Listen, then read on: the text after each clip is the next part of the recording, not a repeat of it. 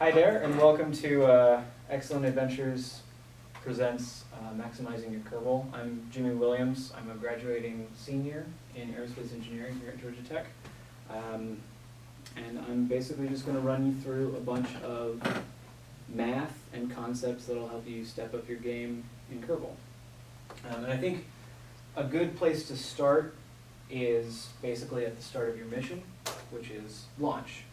So we can begin with the idealized rocket equation, which I'm sure a lot of you have heard of. And that is delta V is the exit velocity of your gas times the natural log of the initial mass over the final mass of your rocket.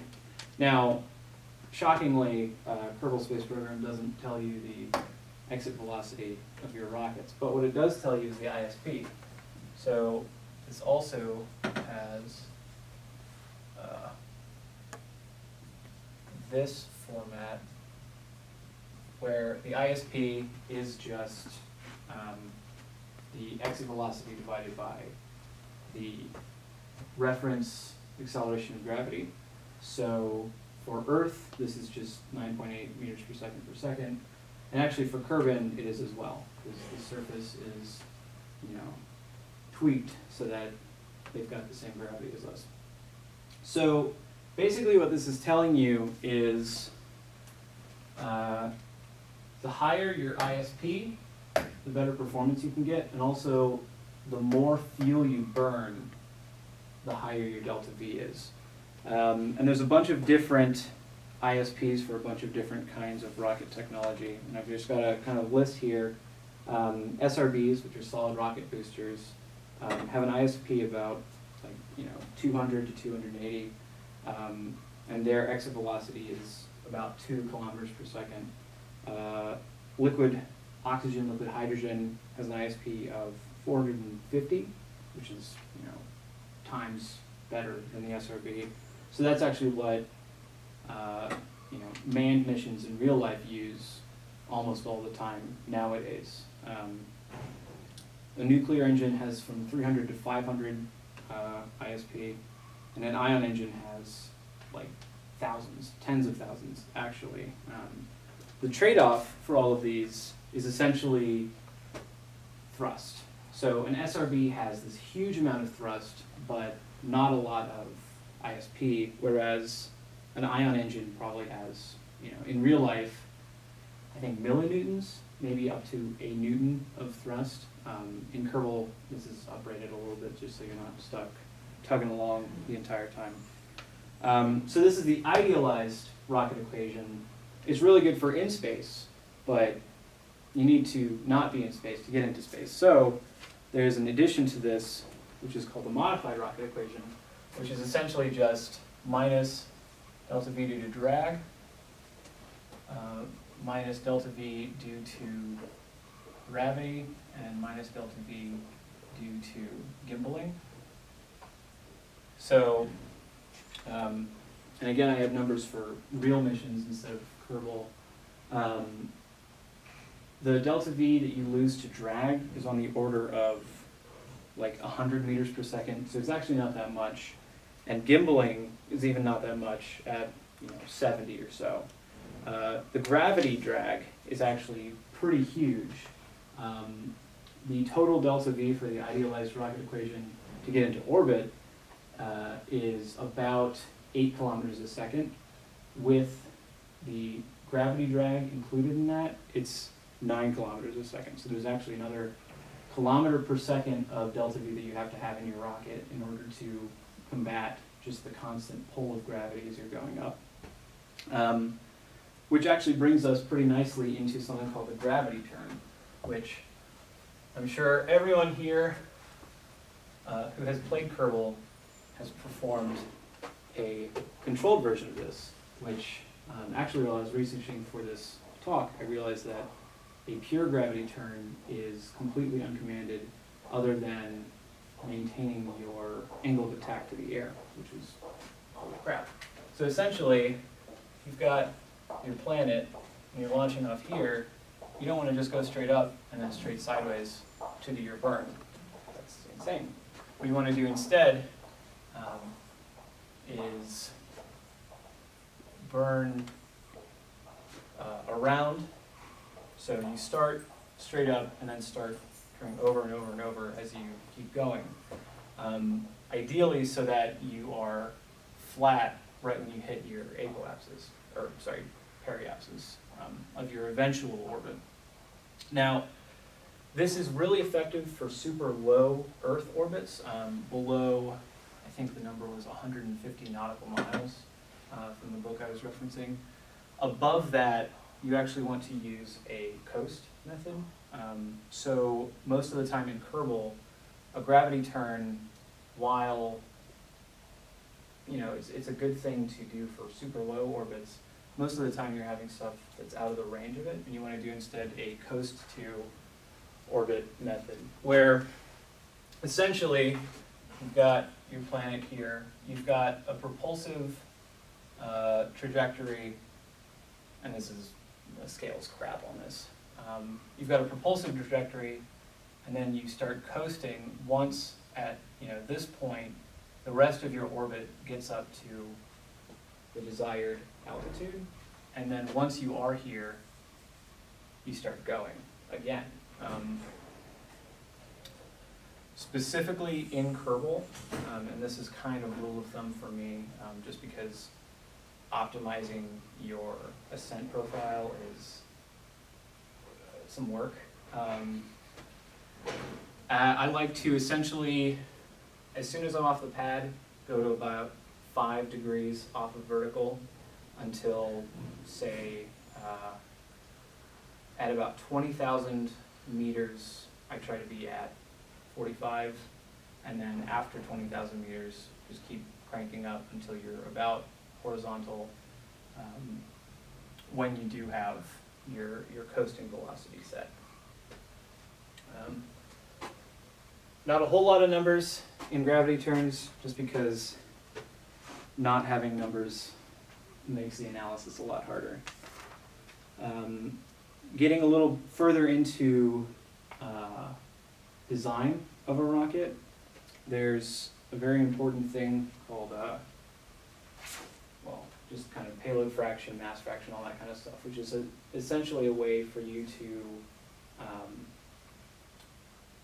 analyze how much stuff you can usefully get into orbit.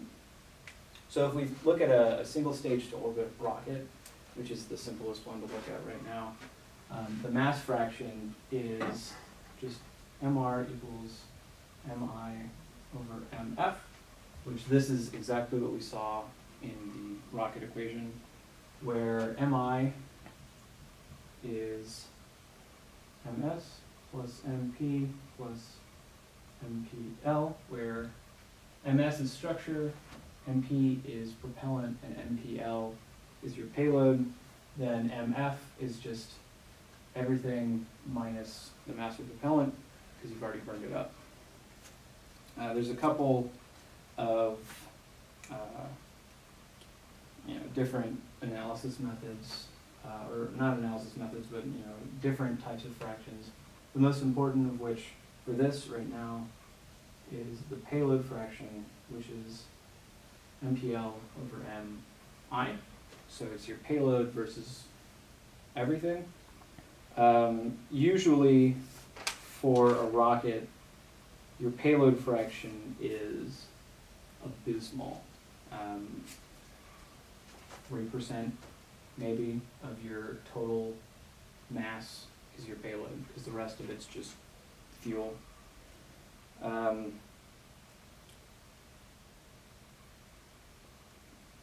So I'm not going to do that example. So then we come on to staging, which is a way for you to make your rocket hella more efficient, essentially, because now you're able to get rid of empty stuff. So if you have a 2-stage rocket, so you've got something like this, where this is your payload, this is stage 2, this is stage 1. So the payload mass for stage 1 is just all of this. So this is MPL1, and then MPL2 is just the actual payload. And this can extend to, having K stages. And I'm not going to do asparagus staging right now, which is probably what you do most of the time in Kerbal, just because the analysis for that is a little more tricky.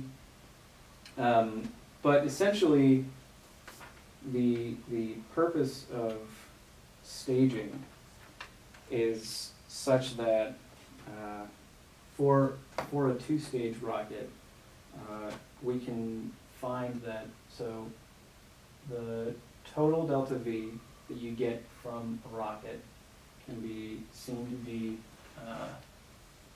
G naught ISP1 times, and I'm standing right in front of it, so I apologize. The first mass fraction plus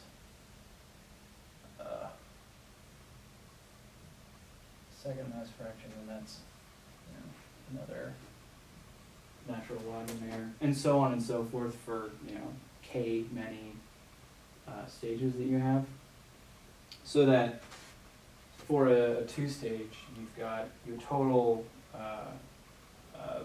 delta V being G naught ISP1, assuming that both of the rockets you're using are the same, times the natural log of MSI plus MP1 plus MS2 plus MP2 plus MPL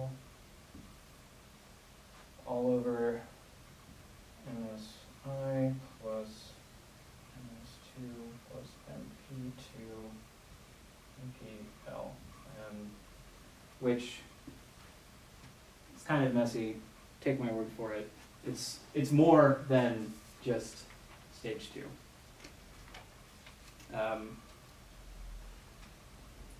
So there's a way for you to determine how much payload you can get to orbit through this. And giving an example of the Zenith 2 rocket, which is another real-world one. All my examples are real-world. It's got 2 stages on it. Each one of them has similar ISPs, has similar thrusts and all that kind of stuff. So what you can do is essentially make a chart of all of the different delta V's and payload masses that you want, and then in this example we've got 7,100 kilograms gives you delta V2 of 6,150, delta V1 5,960, delta V total of about 10,000. And then there's a lot more numbers, and it gets down to 13,910, gets you a delta V total of 920 meters per second, or 9,020 meters per second, which is orbital velocity on Earth. So essentially from this you can tell that your biggest mass for the Zenith 2 rocket is about 14,000 kilograms, which is way more than if you just had the first stage. So next time you're designing in Kerbal, and I know this happens to me a lot because as much as I know about rocket science, I don't usually use it all in Kerbal. You can ensure that your rocket will get to orbit by giving yourself the rocket equation, seeing how much fuel you need to get to orbit just with no payload, and then basically tweaking that, adding more and more and more payload until you don't have enough delta V anymore. And orbital velocity on or around Kerbal at low Earth, low Kerbal, whatever, is about 2-something kilometers per second, and I think Gravity drag adds another 500 meters per second to it, so as long as you've got, 3 kilometers per second delta V, you're perfect. So we're going to move on to some orbit stuff now, which I think is a little bit more interesting just because you're actually in space now. So Kepler's 3 laws. The orbit of a planet is an ellipse with the sun at a focus. The line joining a planet to the sun sweeps out an equal angle at an equal time, and the square of the period is proportional to the cube of the orbital radius.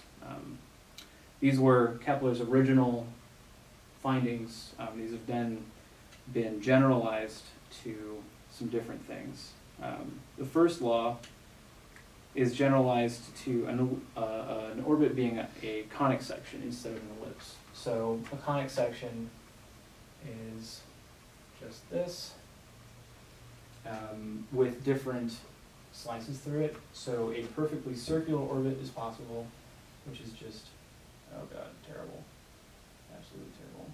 So you can think of it as just a straight cut. An ellipse is an angled cut.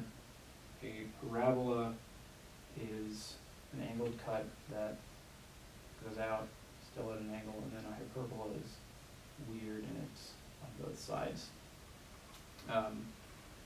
Now if you look at this, one of these orbits top down, and I'll use an ellipse because it's basically the golden child of examples in orbits. You've got one focus here, which is your planet, and then you've got a couple of orbital parameters.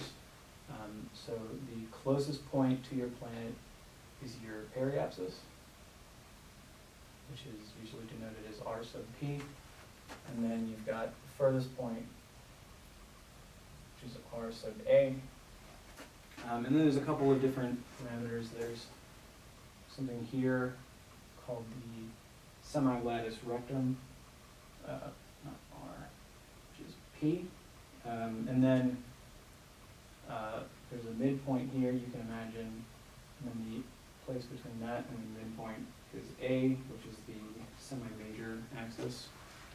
Usually you'll see 2a and 2p in any kind of calculations, just because that's a lot more important.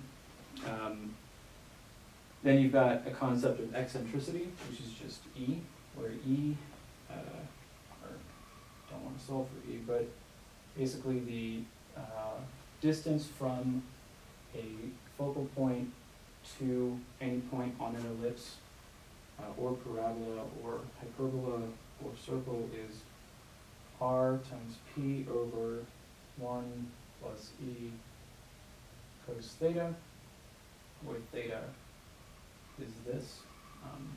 And this, if you ever look this up on a real lecture slide or something like that, this will be flipped. It's just because I'm left-handed. So eccentricity is 0 for a circle, it's less than 1 for an ellipse, it's exactly 1 for a parabola, and it's greater than 1 for a hyperbola. And I'm not going to draw all of those just because that eats up extra time. So once you are in your orbit, there's a few things that I want to introduce, namely the concept of energy. So you've got a specific energy to your orbit, which is written down on my last piece.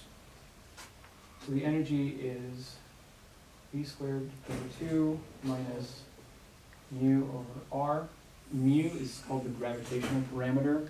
It is the gravitational constant times the mass of the planet you're around. So g times m equals mu. And it's essentially just a factor of how much is the planet pulling you. The energy in an orbit is constant, which is great because now we can use this for a lot of things. In addition, there is the angular momentum of your orbit, which is just h is r cross v, which is just like the definition of a angular momentum. You can also think of it as RV cosine gamma, where gamma is your flight path angle, which is essentially how up or down your velocity is relative to the horizon. Okay. Wow. When I was preparing this, I really liked defining things that don't matter. We've also got some kind of important velocity that you can think of. Circular velocity, you can see, is square root of mu over the circular velocity. So in a circular orbit, the velocity doesn't change and the radius doesn't change, and they are both linked to this. Then the escape velocity is 2 over square root of mu r. So you can use this at any time to realize, or to see how much delta V you need to escape at that moment. And escape velocity and your current radius are not bound by being at the periapsis or the apoapsis. So this actually works no matter where you are in your orbit. Okay. I don't really want to go over orbital elements because they also take a lot of time to look into. And any of the stuff that you're interested in after, you can ask me, and I can try to explain it if we have time, or I can definitely point you in the right direction. Okay, so some more interesting stuff than just bland orbital definitions are actually using those definitions for doing stuff. So there are basically 3 different kinds of orbital maneuver. Everything breaks down into these 3 kinds. There's a Hohmann transfer, there's an inclination change, and there's a combined Hohmann transfer and inclination change. The Hohmann transfer should be generalized to just a coplanar transfer, but whatever. So if you have a planet that you're orbiting, and you have an initial orbit, and you're trying to get to a different orbit, the most efficient way to do this is with something called the Hohmann transfer, which touches at 2 points on the orbits. Ideally, they would be circular orbits, but not everything is ideal, in which case you do get some less efficient stuff. So what you can do is, if you've got position 1, position 2, let's assume that these are both circular. Your velocity at position 1 is v1, which is vc1, which is mu over r1. Now, the velocity you want to get to position 2 is just v2 equals vc2 equals so on and so forth. What you need to do then is plan 2 burns at the 2 points. So v21 then, which is your transfer speed from here to here, is square root of 2 times mu over r1 plus the energy of your transfer orbit. And now the energy of your transfer orbit is again just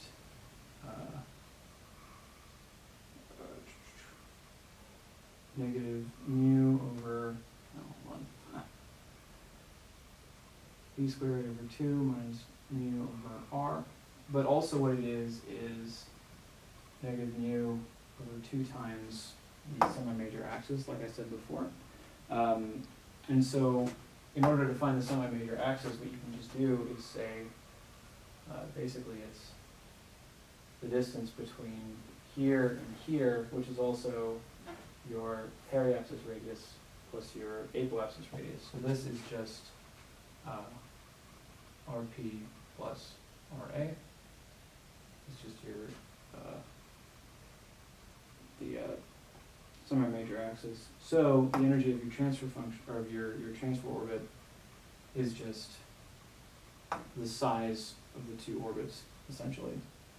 So your first delta V is just delta V1 is then V1 minus VT1, and then once you're over here, it's just the same thing over again. So the delta VT second is just the second velocity minus the second transfer velocity. So solve that however you want to, and then you're good to go. Not every orbit is around the equator or the poles or whatever inclination you want it to be at. So sometimes you have to do a pure inclination change. So you can think about it as if you're around a planet with an equator, and your first orbit is also around the equator, and you want to go to a similar orbit that's just around a different point. You've got delta I here, which is just a change in inclination. So if we look at a vector diagram of V1, V2, where the magnitudes of these are the same,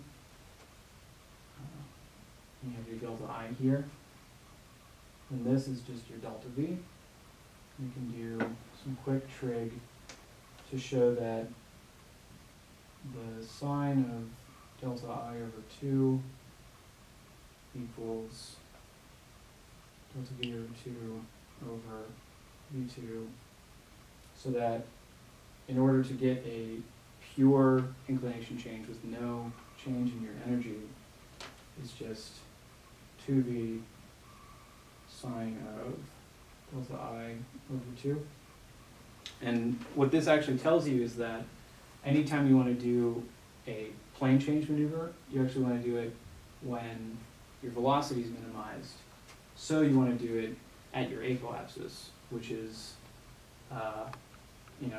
harkening back to the energy equation, your apoapsis is when your radius is maximized, so your velocity is minimized. Now, finding the angle between your first velocity and your delta V is just a matter of realizing that these two corners are the same angle, so that delta I plus what I've called 2 gamma is 180. So this boils down to gamma equaling 90 minus delta I over 2 in degrees. And this is basically away from your retrograde vector, how many degrees you need to point yourself in order to perform this pure plane change maneuver. And then moving forward to the third kind, which is just a combined maneuver. In the interest of time and probably interest, I'm going to just breeze through this using this same figure where where V2 and V1 are not the same. You can just show that delta V is V1 squared plus V2 squared plus 2V1 V2 cos delta I 1/2. And then you can, keep that in your hat just in case you want to do both at once, which is more efficient, but does require a little better planning. Some of the sexiest stuff in orbital maneuvers is catching and finding something, which is what every space shuttle mission did. It's what every Mars mission does. It's what we did first with the Gemini missions back in the 60s. Super, super important, and it's super fucking hard. So there's two things called the Kepler problem and the Gauss problem, which are about orbital determination and estimation. Each of them could fill up more than one lecture, so I'm not going to go over them too far. Basically, both of them rely on the period of your orbit, which is Kepler's third law, and in exact parameters, it's the period of your orbit is 2 pi over the square root of mu times 8 over 3/2. So this is really, really good to tell you how long until you're back at the same point, because that's just a full period. And it's actually also really easy to tell you a half period, because then you're just exactly opposite. And I think actually that only works going from apoapsis, between periapsis and apoapsis. Any other change in your transit around the planet, and everything goes to shit. So Kepler's problem says, if I know the orbit that I want to take, and I know the start and end point of my true anomaly, which, let me draw something real quick. So if you've got an orbit, there's a vector pointing through your periapsis, which is actually your eccentricity vector. And then based off of this, and again, this is left-handed, there's an angle theta that signifies where your craft is along the orbit. So some pretty smart folks determined that it is possible to find out, the time of flight between this point and this point if you know what this eccentricity vector is and the semi-major axis here. Or you can also back solve and say, if I want to be from here to here in some time of flight, what orbit do I need to take? So does it have to look like that? Does it have to look like that? Anything like that. Gauss's problem is similar, which is basically saying, I want to be here, and I want to be here. Let me do that. Actually, yeah. So Gauss's problem is if you know the two positions. Kepler's problem is if you know the orbit and want to find the time. So, like I said, these are super, super hard to solve. I actually have MATLAB code for each, and it took me a long time to do. But what we do have is online versions of these, essentially. So there's two tools that are basically indispensable for planning interplanetary stuff. The first one is this transfer window calculator, or transfer optimizer, which essentially says, based on the most efficient path, what is the phase angle between you and the planet you want to get to. So from this you can see that if you want to go to Duna the most effectively, you need to be about 45 degrees behind it, and your ship has to be 150 degrees off of the orbital vector. But what's more effective is this one, which is a launch window planer. So there's something called a pork chop plot, which basically this is a very sparse version of it, which essentially says when do you want to depart and how long do you want to get there.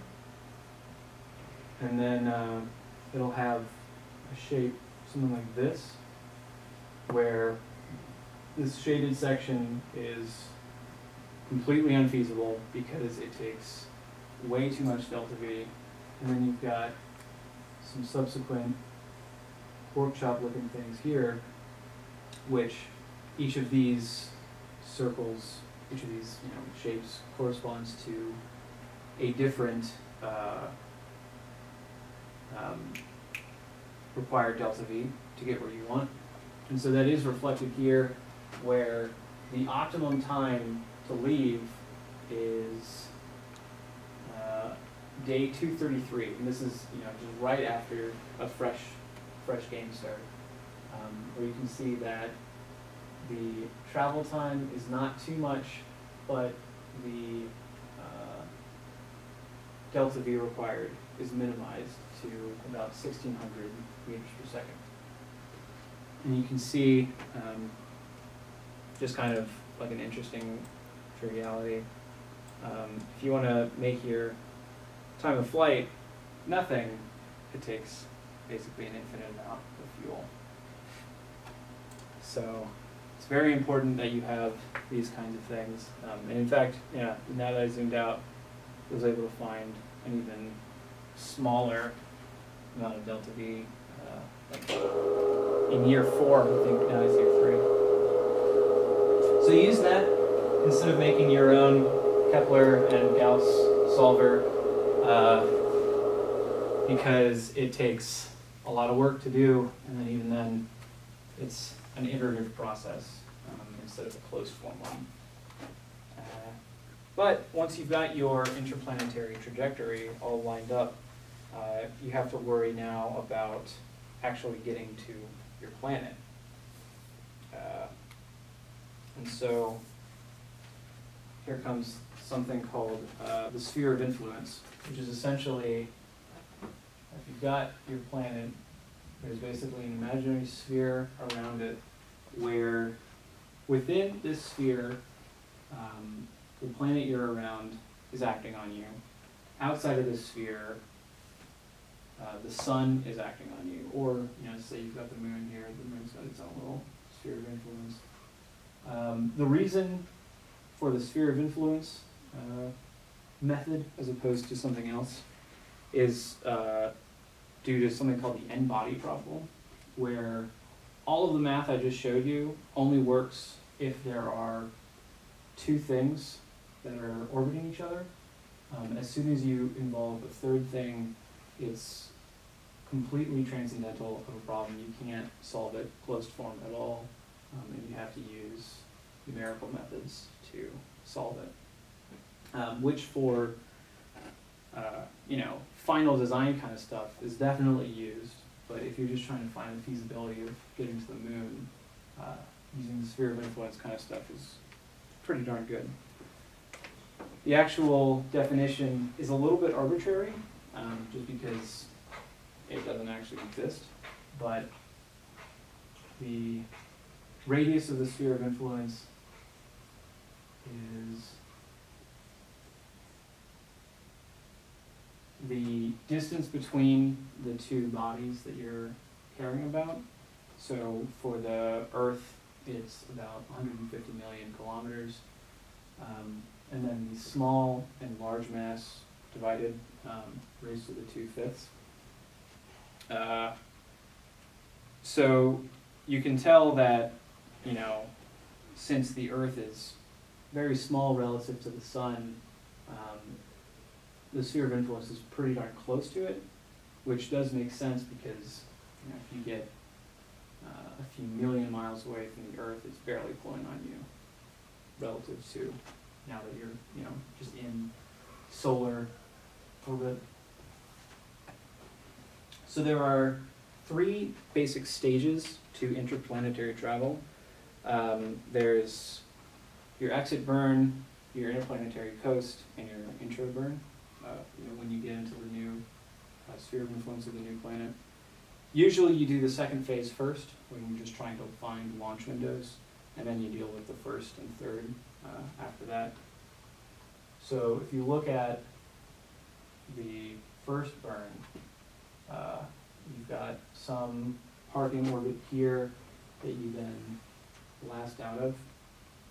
And so here's where your escape trajectory stuff comes into play, where you can tell the delta V required to get out. And then when you're coming back in,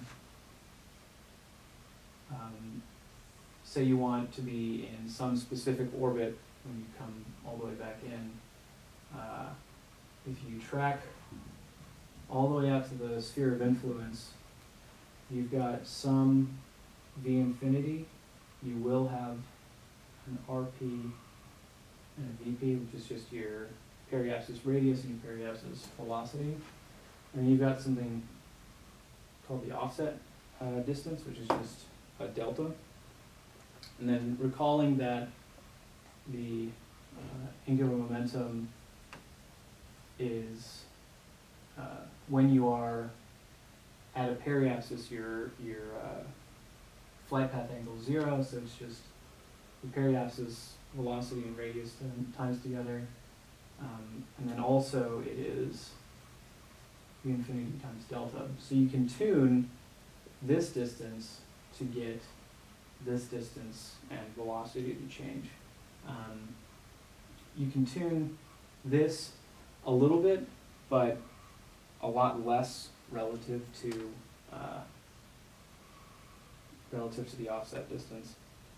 And then I think the last thing I'm going to talk about is something called a gravity assist, which if you get to work in Kerbal successfully, kudos to you, because it's another thing that takes a lot of iterative solutions to actually have be useful, but it's definitely a good bragging rights kind of thing.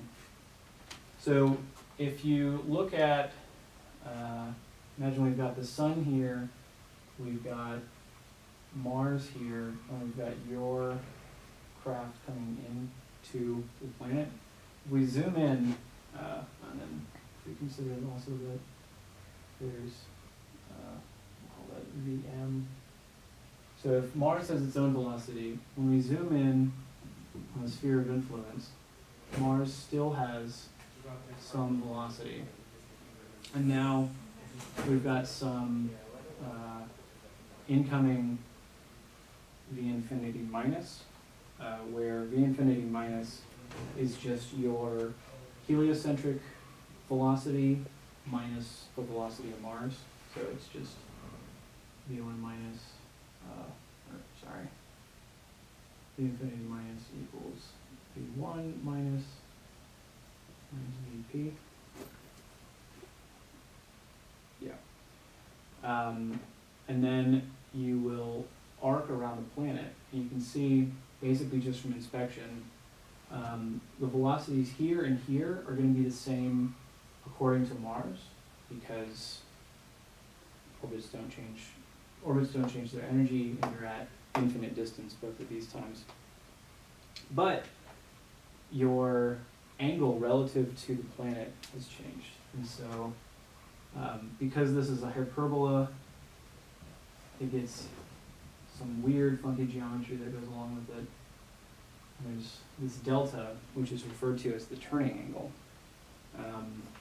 And through some more funky geometry that doesn't really bear proving, you can see that the turning angle is related to the eccentricity of your orbit, which is also related to the speed that you're coming in at. So if you change this speed, you can change the turning angle and in turn change the angle of exit for yourself. And so if you actually want to use this, you can look at the entrance velocity, where if we look at V infinity minus, and we look at the velocity of the planet, and v1 minus. This then turns into, at the exit, for this case, it's actually basically that plus that, and then just completely overlaid. So Vm, V infinity plus, and V1 plus.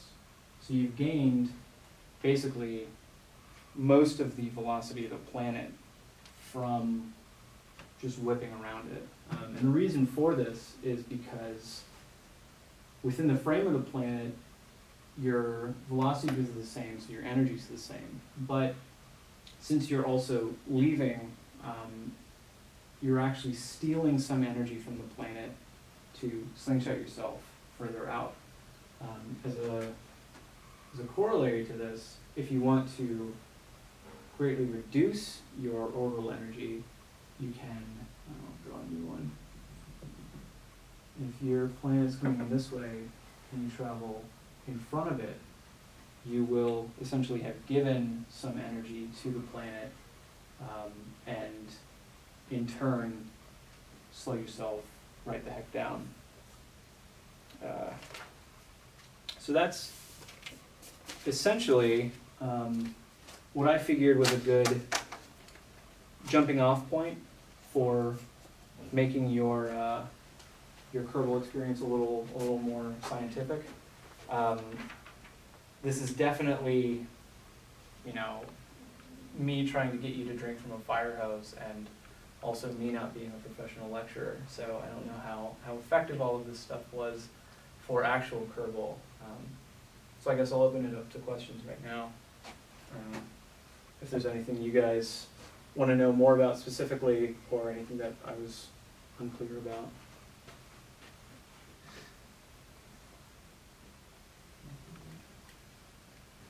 No, nothing. What was the hardest mission you've flown? The hardest mission I've flown, I once forgot to put RCS on, which is a reaction control system. It's like an orbital maneuvering thing. I forgot to put RCS on an Apollo-style lander. An Apollo-style lander has an orbiter that returns you to Earth, but also a separate lander that lands on the moon and then comes back to it. So I get probably a kilometer away from my orbiter, and then realize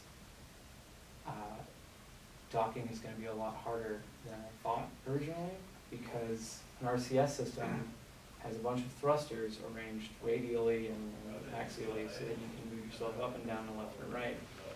But I only had my big main motor, so I could only go forward and then turn myself. I go forward and turn myself.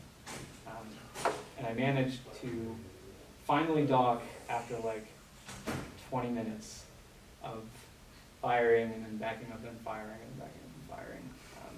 I got him home. You're gonna Apollo 13, that's where it's Yeah, I'm sure they were sweating buckets in Dalton. So yeah, in case unless there's anything else, I think I'm done.